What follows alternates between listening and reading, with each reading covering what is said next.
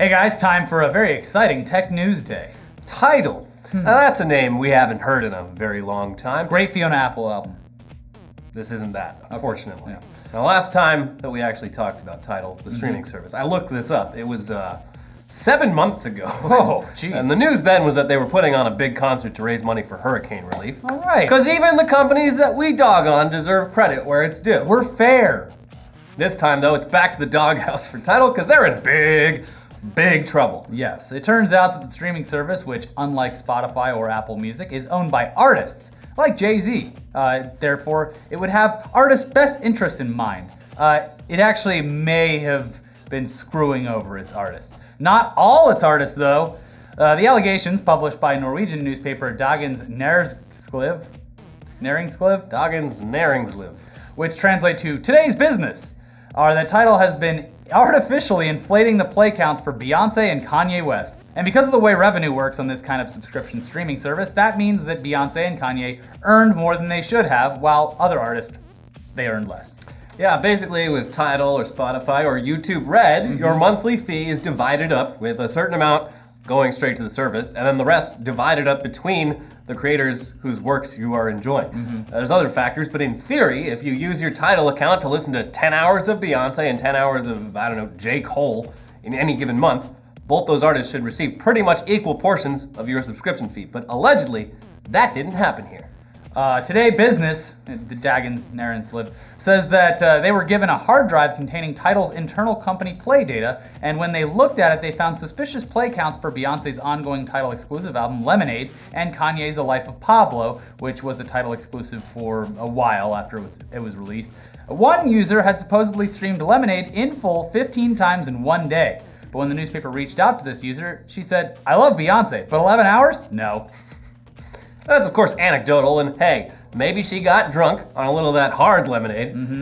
Maybe she did that. She set the album on loop and then fell asleep for 11 hours. Anything's possible. Maybe she set it on loop and listened to it a couple times, got up, went to the store, did her daily activities, came back, still playing. There's one guy on 4chan whose iTunes library just consists of In the End by Linkin Park, and he's listened to it thousands of times. Okay, there you go. So anything's possible. But Dagens Næringsliv, which sounds like it's a backwards word, but it's really just the name of a Norwegian newspaper. Yeah, reverse our audio, see what it sounds like. They say they've seen enough data to conclude that Tidal has fabricated 320 million false streams, which is shady as hell, but so is anonymously receiving a hard drive full of insider company data.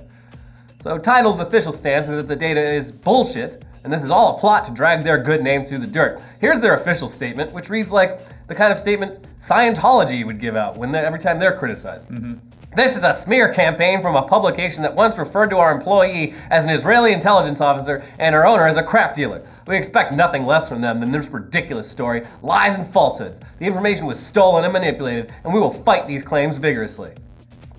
Well, they mean business. Now, to be fair, Dagens Næringsliv has previously published pieces critical of Tidal, though they were less ad hominem and more about stuff like Tidal falsely inflating its user numbers. For this latest story, they even sent the data off to the Norwegian University of Science and Technology to be analyzed by experts, and they issued a report stating, quote, "There has in fact been a manipulation of the data at particular times. The manipulation appears targeted towards a very specific set of track IDs related to 2 distinct albums." What could those 2 albums be? It's Lemonade and Life of Pablo. Oh. Anyway, after that news story was published, it turned out it was just the first of several articles Dagens Næringsliv would be publishing throughout a year-long investigation of Tidal, and in subsequent articles, the allegations get even worse. Tidal has allegedly been paying record labels less than they owe without renegotiating their terms, which has prompted musician and recording industry groups in Norway and Denmark to file complaints with law enforcement and demand audits of all of Tidal's numbers. They're also allegedly way behind on actually paying any of their royalties to several major record labels, which multiple Norwegian labels have confirmed is true, with one saying that they haven't received any payments from Tidal since October, and these are supposed to be monthly payments. All those black metal bands in Norway are going to be very upset. Very upset. They're going to start burning churches down again. Now, you may be wondering just why the hell Norway in particular is so interested in Tidal. And that's because, if you remember, Tidal's parent company, Aspiro, is primarily based there. When Jay-Z and others bought Aspiro, they basically just reskinned Aspiro's existing streaming service, Wimp, for the US and international market. It's unclear, but we assume if these issues are in fact valid for Scandinavian labels and publishers, this is probably also an issue for labels and publishers worldwide. But time will tell if this scandal is as huge and international as it seems. It'll definitely be interesting to see how this plays out over the next couple of weeks and whether or not these claims are true. Yeah, and who's responsible? Because it's like, I don't know. Like the fact that it was Kanye and Beyonce's albums, like that seems really suspicious. Yeah. But I highly doubt Kanye West and Beyonce were like on the phone with Norway being like, you better get those numbers right. Yeah. Like, I don't know. It's very, I'm very curious where on the chain of command this decision might have come from. Who knows? But great to have Tidal back. We miss you so much. Hope everything's going well. Yeah, moving on. Last week, Google held their annual Google I/O event where they unveil what's coming in the next version of Android along with other upcoming changes to their products. And this year, it's all about AI, baby. Artificial intelligence helping users be more efficient. Gmail is learning from you and finishing your sentences for you. Android's gonna learn your habits to save battery life. Google Assistant's getting new celebrity voices like John Legend for some reason. And Google News is gonna know exactly what kind of news you wanna read. But that's all boring fluff compared to the biggest news out of Google I/O, Google Duplex. Finally, a place to live. No, Google Duplex basically allows you to say, okay Google, call up the local barbershop and get me a haircut appointment for tomorrow between 2 and 4 p.m. And then Google Assistant actually fucking calls the place and has a convincing conversation with the person on the other end to set up your appointment for you. It's something that you would assume would be a broken mess, but in Google's demonstrations, it was able to handle all the variables of this kind of conversation with ease. Yeah, it's a remarkable achievement, but it's also creepy as hell. The demo conversations were way too convincing, way too natural. Ugh. Talking to a shitty automated bot when you call the bank or whatever, it's annoying, but at least you know it's a bot. Anyway, immediately following this demonstration, questions were raised about the ethics and legality of all this, and Google clarified that the final product will identify itself as a machine, and it'll also get around those pesky eavesdropping laws, like here in California, by announcing that the call is being recorded. So no one's gonna be fooled. A lot of call centers gonna be going out of business though. Yeah, so yeah, that's the weirdest aspect of this. It's the idea that in all likelihood, once this kind of tech hits the market, a lot of these conversations are gonna have AI bots on both sides of the conversation since this tech is just as useful for businesses as it is for customers. What are they gonna talk to each other about? The ultimate test is going to be saying, call Comcast and cancel my cable. Yeah. Can you do it? Like it can order me like Chinese food, but can it negotiate? Yeah, I need Google negotiation skills. So yeah, I don't know. It's so much tech news now. It's like, wow, that's cool, but scary. I don't know. It's like most things today. It's scary and convenient. Yeah. In other Google news though, if the AI in Google Duplex creeps you out, imagine how creepy Google's plans for creating AI for the military must be. That a dozen Google employees have actually quit the company in protest. Yeah, if it's making them nervous and they're leaving a decent paid job, then buckle up, folks. Yeah, Google is providing AI tech to a US Department of Defense program called Project Maven, and it's caused not only those dozen or so employees to quit, but also prompted another 4,000 employees to sign an internal petition asking Google to end their military contract and refuse all future military work. There's also another external petition asking for the same thing from the International Committee for Robot Arms Control, signed by over 700 professors and researchers. But they're still gonna do it. Yeah, probably. Yeah, as for what exactly Google's providing the Department of Defense, it seems to be AI technology that can quickly analyze military drone footage and classify images of objects and people. The problem for Google employees who oppose this is that drones kill people by raining fire down from the sky, and they often result in the deaths of innocent people. This isn't really something that these Googlers really signed up for or want on their conscience. No. That's understandable. Yes. Google's higher-ups claim that their AI will lead to less collateral damage from drones, but I don't know, the opinion of many of Google is, that's great, but what if we just didn't involve ourselves in military drones at all? How about that? Yeah, that'd probably be the easier way to do it. Well, maybe we just don't associate with weapons of war. We're a fucking What's the chance that one thing goes wrong in the next couple of decades in history for Google? That's another thing. It's like, because even if one thing goes wrong, the second this goes wrong, the Department of Defense is not going to take fucking any responsibility for it. It's all Google's fault. Oh God, Google. What did you do? Jeez. That's why we've been clicking all those images to prove we're not robots, so it can identify people. And is that a road sign or a person? How many of these squares contain terrorists? Yeah, that's the new. My favorite butterfly meme is like, is this a street sign? But hey, as controversial as all that is, Google's reputation is still in a lot better shape than Facebook. Case in point, a few years ago, Mark Zuckerberg and his wife donated $75 million to a hospital in San Francisco, and now a group of nurses there are lobbying to have Zuckerberg have his name removed from the building. And in one protest, they even taped over the word Zuckerberg in Zuckerberg San Francisco General Hospital and Trauma Center. So yeah, that happened. You know you fucked up when even your $75 million charitable donations are considered bad PR. Yeah. Wow. That'll teach you to be charitable, Zuck. Yeah. So that toxicity around the Zuckerberg brand, it of course stems from multiple sources. There's the whole scandal where Cambridge Analytica and an unknown number of other data firms used Facebook apps to harvest user data with impunity for years and then use that data to plan the marketing for political campaigns. They're now under investigation. Oh, we're getting to that. Oh, good. And then there's the completely unrelated but still political scandal of Russian government employees creating pages and ads under false pretenses to amplify the political divisions in the US during the lead up to the 2016 election. Yeah, so getting back to that, the latest on the Cambridge Analytica side of things is that despite Cambridge Analytica shutting down and soon declaring bankruptcy, they are now under investigation from the US Justice Department and the FBI over their financial dealings. And the latest on the whole Russian election meddling scandal is that we now have a very clear picture of what sort of stuff Russia's Internet Research Agency was actually posting on Facebook, thanks to a huge data dump by Democrats on the House of Representatives Select Committee on Intelligence. Yeah, previously we'd only seen a few examples of these Russian ads, but now there are thousands that you can go look at right now. As we've previously known, though, these Russian ads weren't specifically about getting Trump elected. They were mainly about specific issues like border security, immigration, the Second Amendment, LGBT rights, and racial activism, and they played both sides of these issues because the goal here was just to get Americans mad at each other and more divided. Their biggest targets seem to have been black Americans with pages Their main targets seem to have been black Americans with pages amplifying the Black Lives Matter movement and highlighting instances of police brutality, as well as Southern conservatives with pages focusing on nationalism, patriotism, Blue Lives Matter, Christianity, and so on. You get it. Looked at as a whole, these ads are absolutely fucking fascinating because anyone who uses Facebook has seen this kind of thing all over their timeline and wouldn't have had any reason to assume a Russian government agency was behind it. Yeah. They did a very convincing job. Yeah.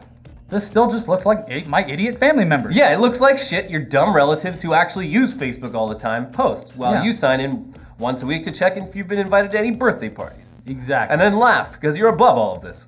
Back to Twitter I go. Yes. To engage in intellectual debates with other people about whether they're saying Laurel or they're saying Yanny. Yanny. What a dumb, I mean. Okay, when I saw this, I immediately, without hesitation, put on my tinfoil hat and said, something fucked up's happening right now that we are being misdirected on, because this is the dumbest bullshit I've ever seen just tossed into the social media ether. I don't know. It's pretty fascinating because I was like, oh, whatever. I played it. I heard. Well, they're on different frequencies. They are. Yeah, it's an old trick. It's not new. But like, so I put it on. Literally, and it's just repeating itself. First 3 times I heard Yanny. I'm like, okay, so it's Yanny. And then immediately something in my brain switched to Laurel, and that's all I could hear. And I'd say it was noteworthy enough that if I had listened to it 24 hours earlier when it was trending, it would be worth commenting on. Yeah, well, the thing is like this and the dress, I feel like it's like someone's been saving this and they're just like, deploy the Yanny Laurel. Because it's like, this came out of nowhere, there's no fucking point to it, and all it did was take over social media for a day straight. I hate it so much, and we already went through this back in 2012 with bacon and beer can. Biakan. Yeah. I don't know what he said, guys, you tell me. Biakan. Anyway, speaking of being American and upset, let's bring in the most upset American in the building, Phil Lorigo, because he's gonna get us even more dang upset. So much going on. Breaking news all over the place. I'm gonna hit like a million topics today and just fly through them all. So first off, net neutrality has passed the Senate vote, which is awesome. It now has to go to the House, where we don't know what his fate is there. But anyone who called, tweeted, thank you all. This is really great for us, and keep going. We're probably going to do this again a couple more times, and then who knows how many more after that. But anyway, I never know what's going on with Trump and how he feels about anything. Let's just pick one. Boop, boop, boop, boop. How he feels about China. He's threatening a trade war 1 minute. The next minute, he's helping out Chinese smartphone maker ZTE. Let's just go to a Trump tweet for reference. President Xi of China and I are working together to give massive Chinese phone company ZTE a way to get back into business fast. Too many jobs in China lost. Commerce Department has been instructed to get it done. That sounds cool, except for the fact that ZTE had to suspend their operations because they violated sanctions on North Korea and Iran, and they were fined $1.2 billion for lying to authorities. That's weird. Oh, and the minor detail that the Pentagon, the US Pentagon, banned ZTE and Huawei phones from sale on military bases, because they're both Chinese-made phones and because our government suspects they may pose a significant security risk. Seems counterproductive. So why is Trump trying to save them right now?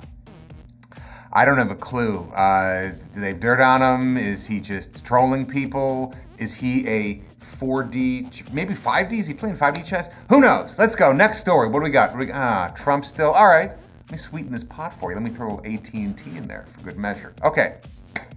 There's a lot to unpack in the whole AT&T and Time Warner merger, but let me give you the newest updates as quickly and simply as possible. So it appears that AT&T paid $600,000 for, quote, insights into understanding the new administration. And while that might not sound like bad at face value, that $600K went to Essential Consultants, which is the shell corporation of Trump's personal lawyer, Michael Cohen.